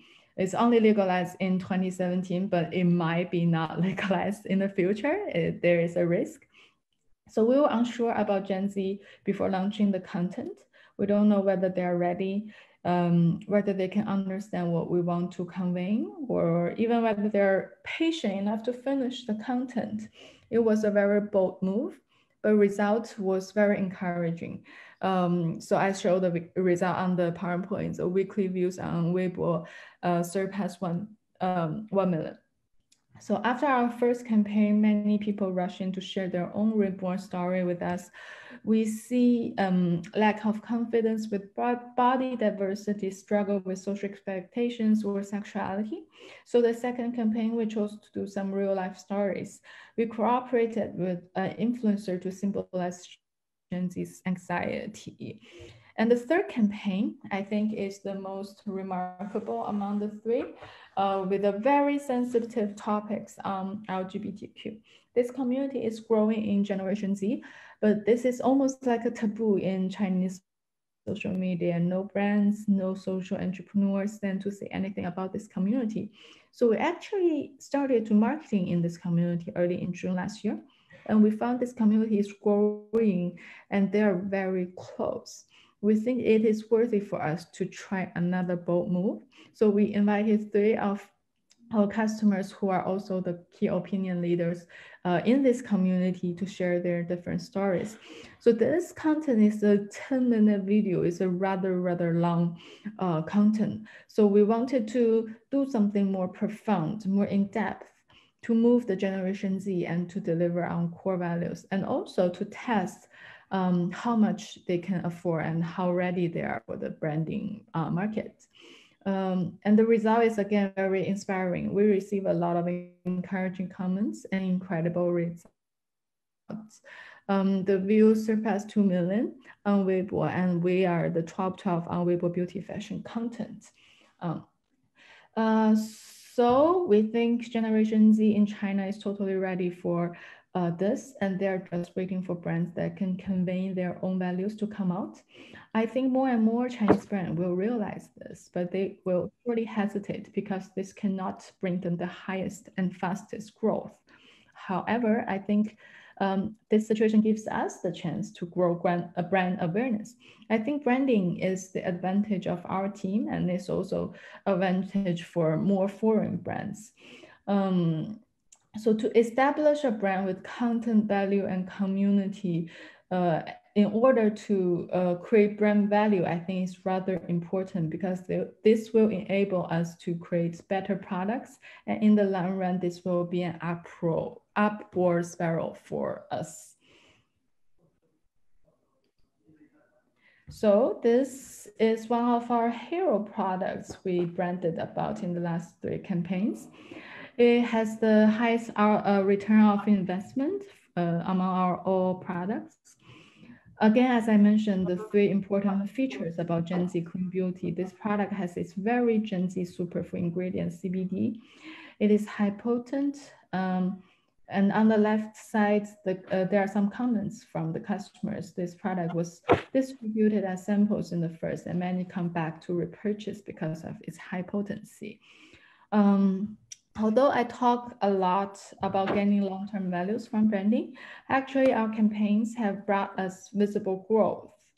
It increased our conversion to sale percentage tremendously. Last year, the conversion rate of our single-day sale, which is like the Black Friday sale in China, doubled. Okay, let's look at the customer portrait. A very interesting fact is the gender. So Gen Z male customer is growing very fast in Tmall. They are only 30% male customer in the entire Tmall beauty section, which include many men's brands. So this is a great potential for male consumer products in the beauty industry. Before the LGBTQ campaign, we had about 5 to 8% of male customers, but this number rose to 15 after this campaign. And on the right side is our ranking. So for this Generation Z customers, we are in terms of age, more than 75% of our customers are from Generation Z. And they all come from the first tier cities or the new first tier cities. This is rather interesting because our price is around 150. This is a rather high price in Chinese beauty industry. So most of customers are from the more premium cities. Again, they have the strongest needs for clean beauty, and they are educated enough for high potency products and superfood ingredients. They want to have brands to stand for their own values, and they are the most willing to pay for the price as well. So that's all about our Gen Z market and how we market in Gen Z market. Thank you. Okay, Teresa, thanks for your great presentation. Very nice product. Please stay with us and we will have questions later. Okay, our last presenter here is Mira. Mira, are you there? Hi, Selena. Hi, I'm here. Hello. Okay, your turn. Hello. Okay, let me share my screen. Yeah, sure. Okay. Thanks everyone for attending the webinar, and thanks BeautySourcing for inviting me. So today my topic will be about the next trends in Chinese Gen Z consumers and how is the effective way to approach them. First, let me just briefly introduce what we do. So I'm Miro, I'm the founder of Double V Consulting. We are a consulting agency specialized in Gen Z marketing. And what we do is we help overseas brands to enter the China market. We provide brand and competitor analysis, market entry strategies, e-commerce setup, operation, and social and digital marketing. And we also have another Chinable Academy, which is an online training and resources sharing platform. So we have a lot of online course, reports, and we also have webinars like what BeautySourcing is doing. So we are also providing a lot of content about China market, not only for beauty brands, but for any overseas brands who want to learn about what is going on in China. So yeah, this is what we do. And today, my topic is about Gen Z marketing. So first, I guess we should understand why Gen Z. First, I think this is because Gen Z has become the main force of beauty consumers in China. So you can see from the figures, Gen Zers has become like they are the majority in terms of the consumers of skincare products, and the age when they started to use skincare products are becoming much younger. You can see from this figure, some of the Gen Zers, they started to use skincare products even when they are like 12 to 15 years old. This is very young. Because I think for maybe post 80s or post 90s generation, maybe I think most of them start to use skincare in college. But for Gen Zers, like post 95s or post 2000s, they start to use skincare products even younger. So I think this is another trend that beauty brands should pay attention to. And next, you can see, even though they are very young, they still have the purchasing power. So over 37% of the Gen Zers, which is post-95 female consumers, they would spend more than 3,000 RMB per year on the cosmetics products. I think this is a lot for Gen Zers, for the young consumers who doesn't have any income, but they would be willing to spend a lot on the cosmetics products. And you have over 16% who are willing to spend more than 5,000 RMB per year on cosmetics. I think this is also a great opportunity for the beauty brand. And so after we understand that Gen Zers have become the main consumers of beauty products, then we need to understand their consumer behavior. So what do they care the most when they are making purchase decision? Over 94% of Gen Zers, they would do research before they purchase any skincare products. And in terms of the factors affecting their decision making, the first one is the product efficacy. So they would want to learn what is the efficacy of these skincare products before they purchase. And the second most important factor is the ingredients. So they want to know if the ingredients are safe for their skin. So I think this is also why, last speaker Teresa mentioned, the clean beauty and maybe natural ingredients are very popular in China now.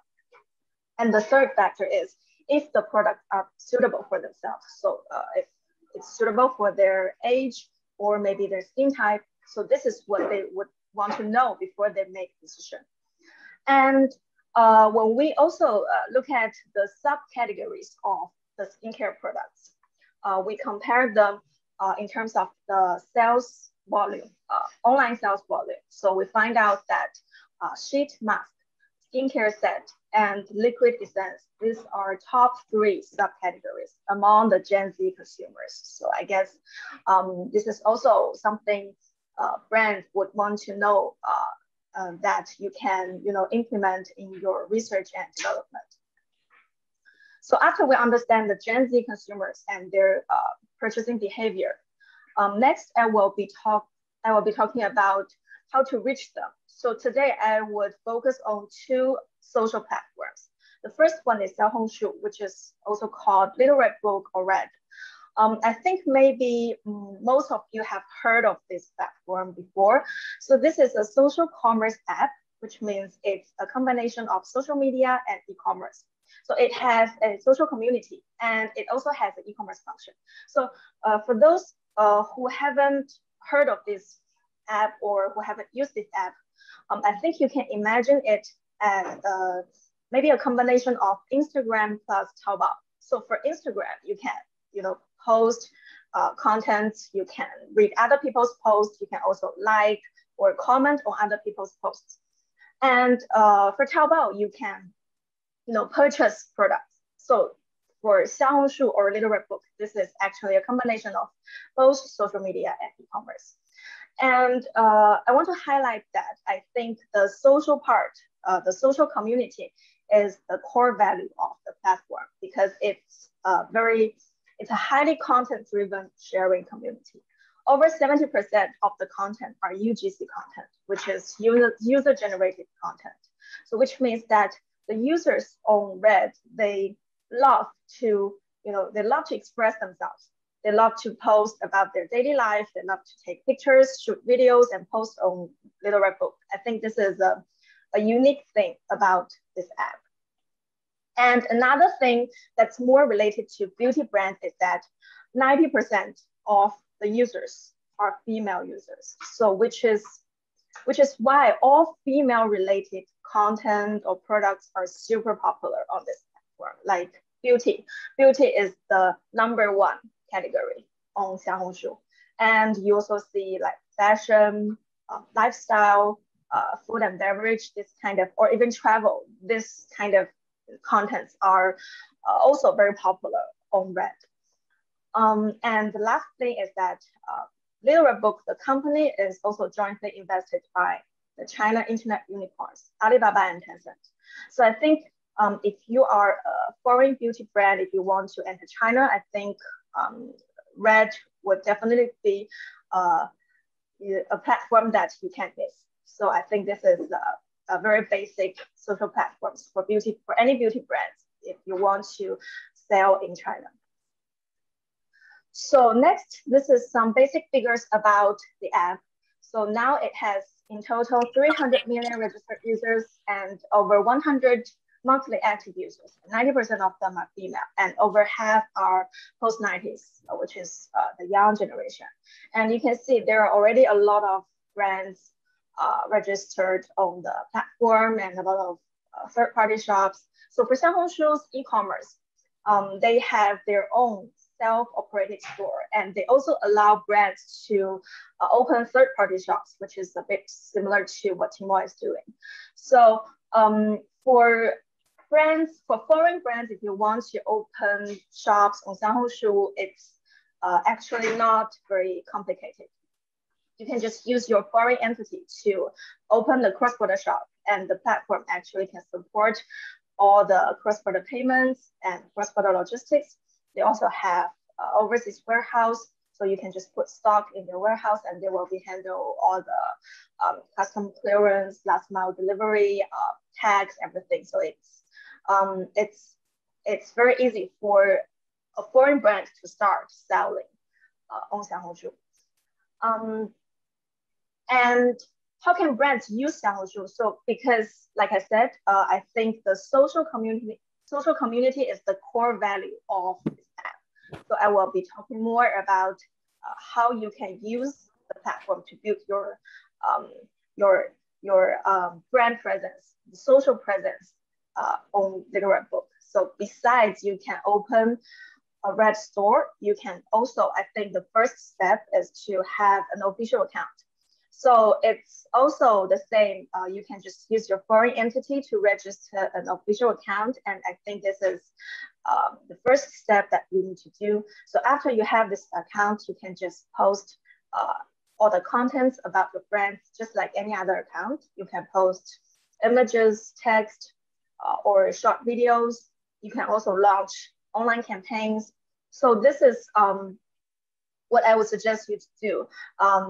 Regularly launch the online campaigns to engage with your customers, because the customer engagements are very important on the platform, because there are too many brands now are doing marketing here. So you have to be engaged with your customers so that they would remember your brand, especially if you are a new brand, if you don't have a lot of presence in the market yet. So online campaigns, you can send out free gifts, you can have lucky draw games, you can ask people to, you can send out free trials, ask people to try your products first, and then maybe ask them to post their feedbacks or their user experience on the app. So this is something you can do to engage with your customers. And next, you can also work with Xiaohongshu to have some advertisements. So they would allow you to have CPC app, which is pay by click or CPM ads. And you can also have live streaming. You can also host your own live streaming, or you can work with the KOLs to ask them to include your products in their live streaming. This is what brands usually do. And working with the KOLs are the most common way for a brand to do marketing on Little Red Book. So you can ask the KOLs to add the product links, but the links can only be linked to your Little Red Book store, which means you can't add external links because it will be blocked by the app. So you can only link it to your Red store. So you can ask the KOLs to like share your products in their posts. There are all kinds of content that they can do.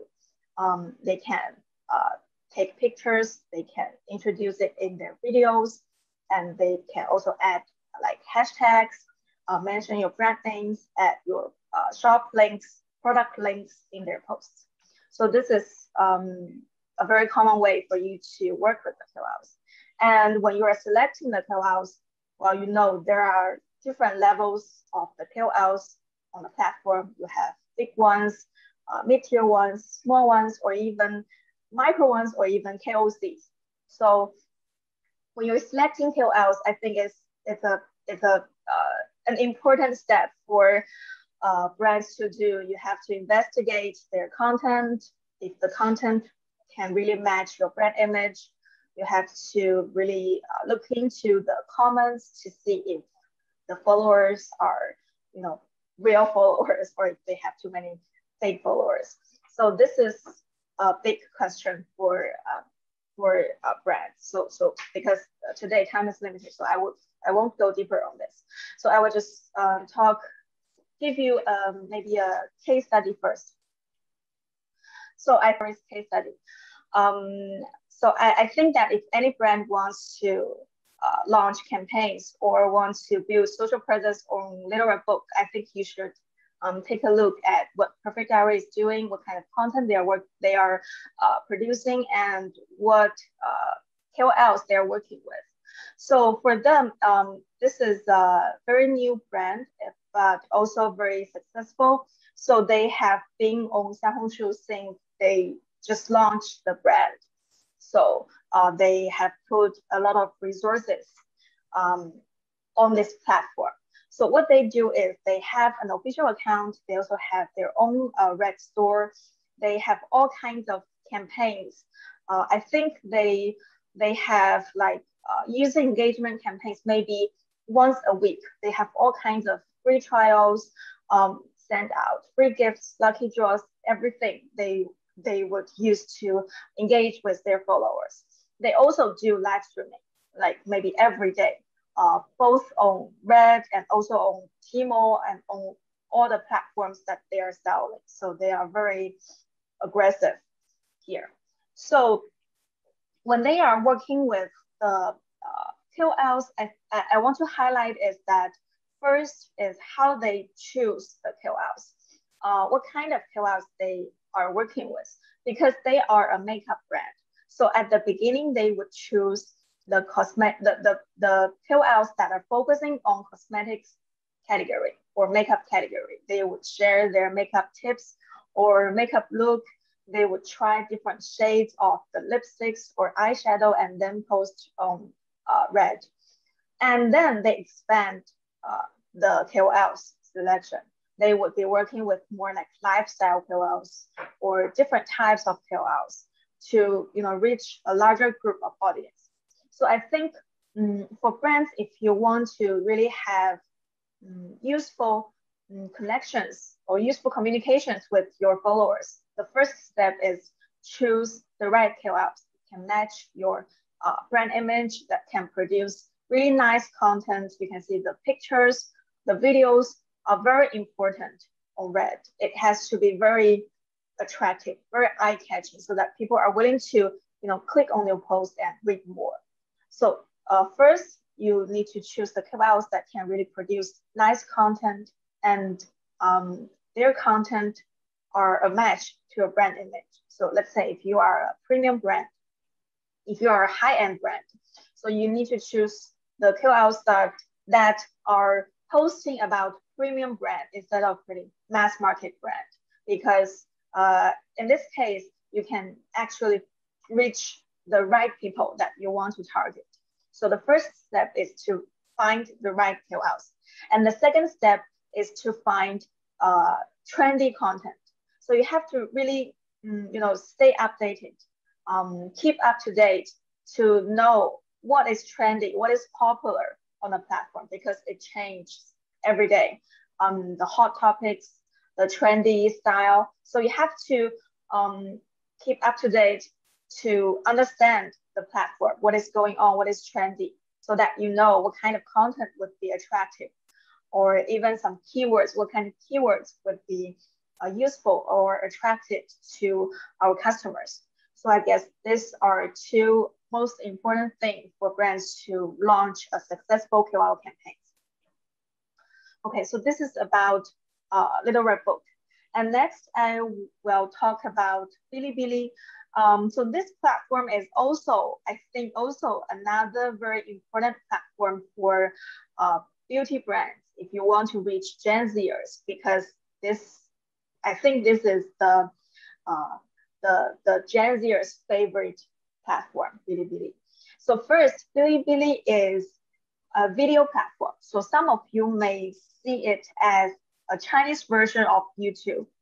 But in my opinion, I think it's more than just a video platform. I think it's also an online entertainment community. Basically, you can find all kinds of stuff that all kinds of content that Gen Zers like on this platform, and they are willing to communicate with each other in this community. You can find all kinds of like drama shows, movies, TV shows, or some comics, animations, games, or beauty, lifestyle, fashion, or technology, science-related videos, or even online course. You can find everything that Gen Zers want to watch on this platform. So I think this is more than just a video platform. It represents some kind of culture among the Gen Zers. And why is it the favorite platform of Gen Zers? So you can see that 80% of the users of Bilibili are under 35 years old. This is huge.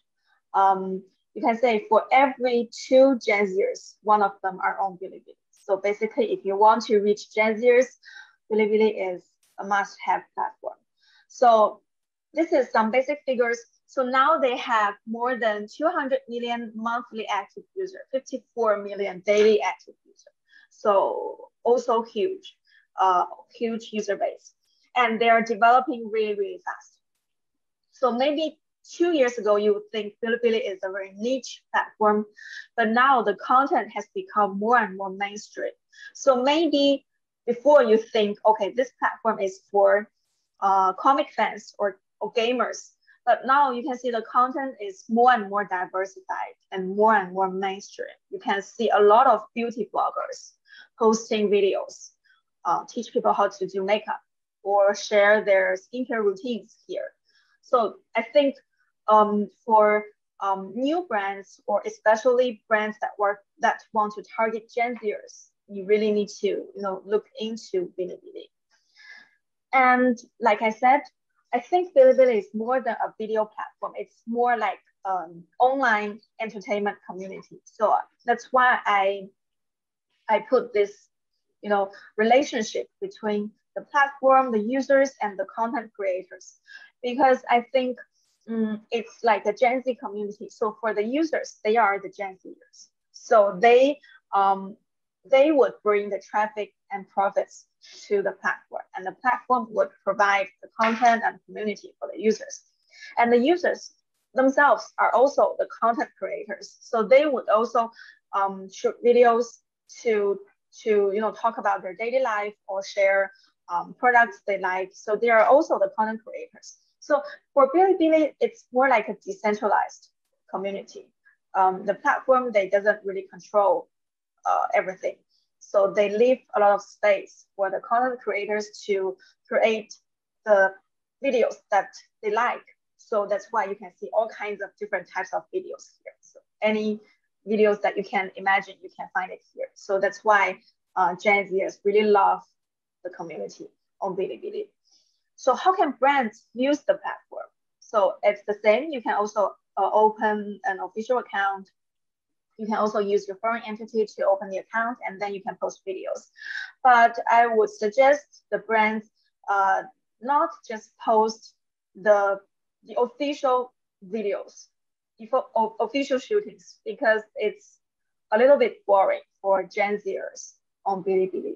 I would suggest brands to post Bilibili style videos. So if you watch what other brands are doing, you would know like what kind of videos are Gen Zers. It may be a little bit funny or not that official or not that formal, but more like have a closer relationship with the Gen Zers. This type of videos would be super popular on Bilibili. So if you want to really look into the platform, you can watch what beauty bloggers are posting or what other brands are doing on the platform. And besides posting videos, you can also host your own live streaming here. So it's possible for you to link your Bilibili account with your Tmall shop.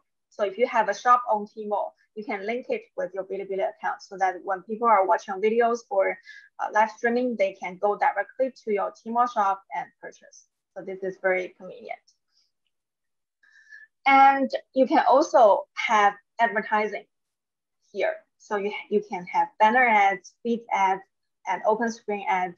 But I would suggest if you are new to the market, if you don't have a lot of brand presence, maybe start from building your own content first, start from seeding first.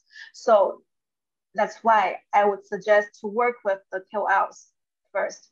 So the KOLs on Bilibili, they are usually called uploaders.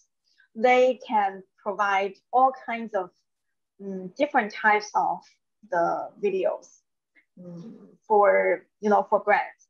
So they have vlog, they have makeup tutorials, they have product recommendations, all kinds of different types of videos. So I think if a brand wants to work with KOLs, I think the same thing like what you do on Red is that first you need to select the right KOLs that can match your brand image. And second, I think very important thing on Bilibili is trying to produce Bilibili style content, local content, instead of any content that you can see from any other platforms. Because Bilibili has its own unique culture and unique style. So you have to follow this style to reach the Bilibili users. The users, they don't mind watching advertisements on the videos. They don't mind watching the sponsored videos. Sometimes they know this is an ad from the KOL. They know, okay, this product is sponsored. They are still willing to watch it because as long as your video is informative, as long as you can provide value to your followers, they are more than willing to watch it. So that's why the videos has to be localized, has to be, match the Bilibili style so that you can reach the right audience. And like I said, you can also put the Tmall link on your video. So Bilibili has a platform called Huahuo. So on this platform, you can find all the KOLs and you can place the order directly and you can add your Tmall link. So if you have a Tmall shop, there will be a link under the video. So they can click on the link and they can go directly to your product page on Tmall. So it's also very convenient for call for action. And in terms of the case studies, I put another beauty brand, which is Flores's Huaxizi. So this brand is also a makeup brand. It's also one of the most successful cosmetics brands now. But the marketing directions is totally different from Perfect Diary. So they are both very successful, but they have very different strategies. So Flores's is a very Chinese traditional, has a Chinese traditional style. So if you see the products, if you see the packaging, you would know, okay, this is a Chinese brand because the packaging, the product style are very unique. It's very easy to remember the brand. The whole brand image is very Chinese. So what they do is they have worked with hundreds of KOLs on Bilibili, including top ones, mid-tier ones, small ones, and asked them to produce really Chinese traditional style video. And this is, Chinese traditional style. Maybe you think, okay, this is very traditional, maybe it's for last generation, but no, this is actually totally for Gen Zers because we have a word called guochao. So the Chinese traditional style are super popular among the Chinese young generation. they are actually looking for, Chinese style products. So this is why florists are doing this on Bilibili. They worked with hundreds of KOLs, produced really nice traditional style videos, and it's really, really fancy and nice. And the packaging, the products are very, attractive, very eye-catching because it's very unique. If you see the product, you would remember it. It's totally different from any other international brands. So that's why it's super popular on the platform, and a lot of users are, engaging with the brand, and then they also, go to the Tmall shop for the purchase. So this is what they do on Bilibili. And they would also be interacting with the audience through a unique language on Bilibili. It's called bullet screen. So you can see on Bilibili, you can send bullet screen. It's like it's like a bullet comments shooting from the right side of the screen. So that's why we call it bullet screen. So it's a unique language between the users and the KOLs on Bilibili. So they are also interacting with the followers through sending bullet screen. So the followers, they would send bullet screen to, talk about the brand, talk about the product, or have questions.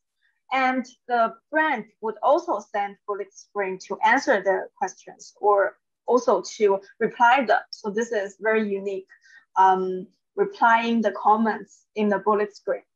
And they, how they choose the KOLs, they choose really Bilibili born KOL, which means these KOLs are born on the platform. They got famous on Bilibili. So that's why they are the most localized KOL on the platform. They understand the Bilibili users the best because they grew up here. They've been working on the videos. They've been talking to the followers maybe for years. That's why they understand what the followers really want to watch or how to communicate with them. So when you are choosing the KOLs, really try to find more localized KOLs. They grew up here instead of, we have some KOLs that they may be popular on other platforms, like they may become famous on Weibo, on WeChat, and then they come to Little Red Book or Bilibili. So I would suggest you to choose the Bilibili born KOLs first, because this will be most effective ways to reach the right audience. So this is what florists are doing. And in the end, I want to share some future trends that I think beauty brands should pay attention to. Gen Zers, I think they are chasing a very different lifestyle. So first, it's a healthy lifestyle. I think this is especially important after the COVID, because actually the Gen Zers, they are paying more attention on the ingredients, if the ingredients are safe for their skin, and they're paying more attention to like clean beauty, if it's clean, or if it's vegan, or if it's cruelty free. I think for the young people, they're starting to realize the difference, between clean beauty and maybe traditional beauty brands. So that's why we see a lot of skin intellectuals. In Chinese, it's called 成分党. Skin intellectuals, this group of people, they pay a lot of attention to the ingredients. They would do a lot of research. They would know what kind of efficacy each ingredient has. So that's why they are trying to choose, more healthy or more effective ingredients. So that's why, like Teresa mentioned, superfoods, another new concept, is also becoming more popular in China. So that's why they are chasing, because they are chasing a healthy lifestyle. And the second trend is they're also chasing a personal joy lifestyle. So when you are purchasing skincare or cosmetics products, when you are doing the makeup, it's not for anyone. It's just for yourself. It's just for, I'm happy about, have a good makeup look. So that's why I'm wearing the makeup. I'm not really wearing the makeup for my boyfriend or my friends. I'm just wearing the makeup for myself. This kind of personal joy lifestyle is also very important. That's why people are paying more attention to the uniqueness, to the niche beauty, because they don't want to look just like anyone else. They want to be unique. So that's why they are looking for more niche brands instead of just using, mass market brands or all the big names that everyone is using. So that's why, in recent 1 or 2 years, the American niche beauty brands are becoming also very popular in China. This is because the young people, they are chasing a unique lifestyle and they want to be more diversified and more inclusive. So maybe before you would think, I have to be, very fit. I can't wear the plus size clothes because this is what people think, what people define, how people define beauty. But now it's becoming more and more diversified. So that's why more and more Gen Z consumers, they are not chasing whitening or anti-aging efficacy. They want to be more and more diversified. They think maybe a tan skin tone can also be, very good looking. So this is another personal joy trend. And the third one is women empowerment. So the women in China, they are starting to speak for themselves. They are, like I said, I'm wearing the makeup just for myself, not for anyone else, not for any man. So that's why you can see the unisex beauty is becoming, popular now. And also they would care the social responsibility, the brand's social responsibility. If they pay attention to the women empowerment, actually a lot of, brands had some bad moments on this because they are not paying attention to the women customers. The customers would think they don't have any social responsibility. So that's why this is also very important. And it's more and more female driven. So I think it's connected to the personal joy lifestyle. So these are the 3 future trends that I think Gen Zers are chasing. So I hope that this can be some reference for the beauty brands if you want to, launch new products or if you want to launch campaigns in China. So yeah, that's my presentation today. And if you want to learn more about Little Red Book or the Chinese beauty brands, how do they succeed? You can, we have 2 reports. One is the guide to Xiaohongshu. Another is the secrets to success for the C beauty brands. So you can scan the QR code or you can send me an email. You can add me on WeChat. Yeah, I can send you a copy of this report. So yeah, thanks everyone. Thank you. Okay, thanks, Mira. Thank you. Okay, we come to our last section as the Q&A. We have a lot of questions right now raised from our attendees to our 3 speakers. So I have one question is to Apple. Apple, are you still there? Oh, I think Apple may have some. Okay, Mira, we have fresh questions here. One question is, in China, many emerging brands become popular because of KOLs and influencers. So please kindly advise how to well work with KOLs to promote the brand. Okay, that's a very big question working with KOLs because yeah, like I said, first step is really try to find the right KOLs that can match your brand image. Like you really need to investigate what the KOLs have been posting, what kind of content they're doing. For example, if you're a beauty brand, but the KOL is posting, all the posts are about food, then it doesn't really match your brand, right? So I think the first step is really find the right KOLs. And maybe the second is try to understand each platform because each platform is different. The KOLs type, the content type are all different. So you may need to really understand what kind of content will be popular, will be attractive on the platform. And then you need to, brief the KOLs to ask them to produce this kind of really popular content on the platform. So I think for brands, what you can do is really to try to understand more about each platform and try to be localized, no matter in the content or in the KOL selection.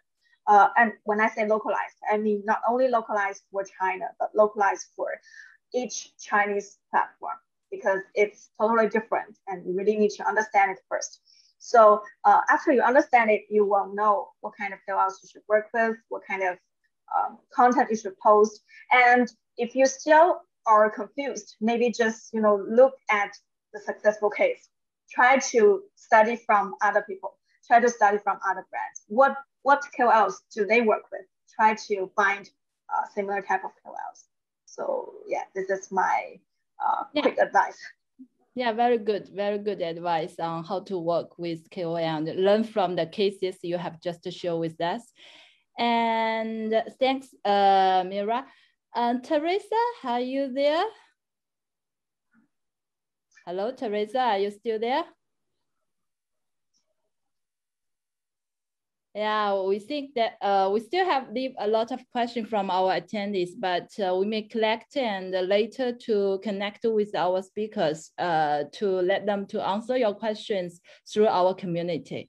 So thanks for the sharing. We are going to wrap up the sections today.